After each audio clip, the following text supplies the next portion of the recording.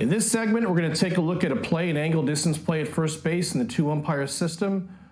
with movements by both the first base umpire and the plate umpire, but specifically our base umpire on this play.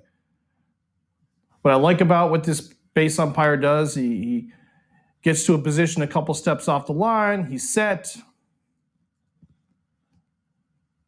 Good timing on this, which meant he uses his eyes properly. However, as we're going to see in a different angle here shortly, this umpire makes an adjustment a little bit too late on the play, and oftentimes what we see is when umpires don't get the best look at something, they adjust late and get to the spot where maybe they wish they would have been initially. Now,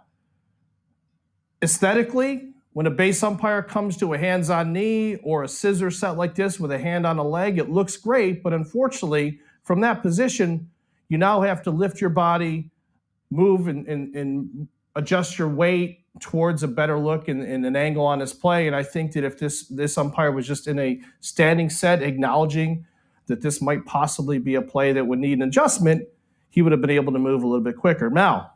I think this umpire also did a really nice job of getting his eyes on the first baseman early enough, but just did not identify that this throw was going to take the first baseman off of the base and then potentially apply a tag to the batter runner. So in this instance, I would like to see this first base umpire identify that bad throw earlier, as we'll see here shortly. He's set in position, but now once he pulls, I'd like to see that umpire start a couple movements down in the direction of first base and maybe towards the cutout of the infield as well, just to open up that view of the tag or no tag. Now, as we shift our focus to the plate umpire here,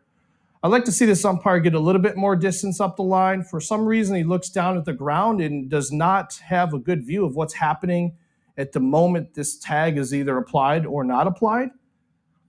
There is no line that we talk about, whether it's the 45, the 25, the 10, the 15, whatever it is, but what I'd like to see this plate umpire do a better job of is go as far as the play will allow him to go to be set at the moment the play completes. So I'd like to see him be a little more aggressive out from behind the plate, gain a little bit more distance, be set and truly locked into this, because in a two-umpire system, or really any system for that matter, this is going to be a play where we potentially may have a coach on the field asking for our plate umpire or our first base umpire to get help.